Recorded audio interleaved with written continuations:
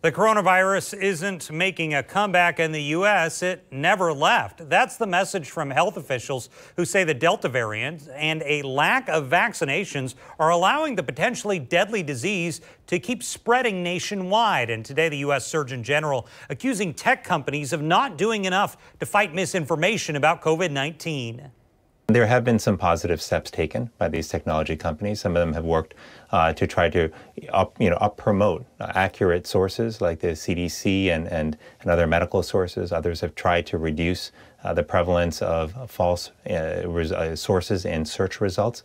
But what I've also said to them, publicly and privately, is that it's not enough, that we are still seeing a proliferation of misinformation online. And we know that health misinformation harms people's health. It costs them their lives. Among states seeing a spike in new cases, Florida. In its latest report, the Department of Health said new COVID-19 cases nearly doubled over the last week, up to more than 45,000 from almost 24,000 the week before.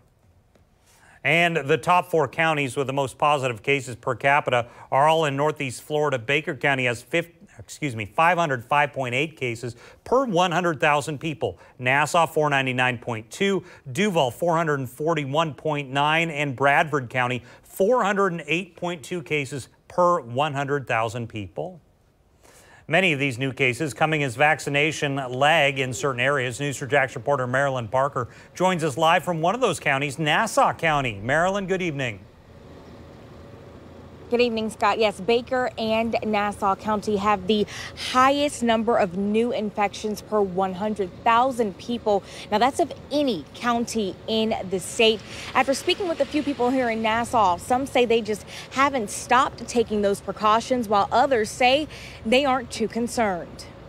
The number of people getting a COVID-19 shot in Florida has dropped roughly 80% since its peak in April.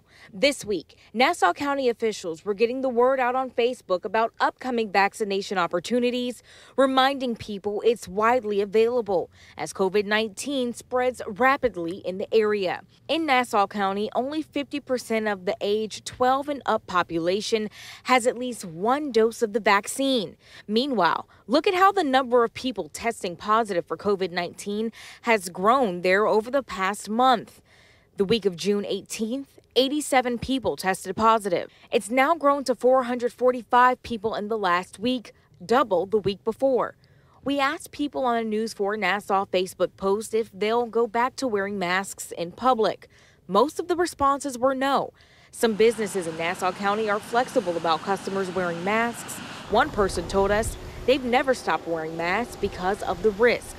Doctors remind us that vaccines are the best way to prevent hospitalizations and death.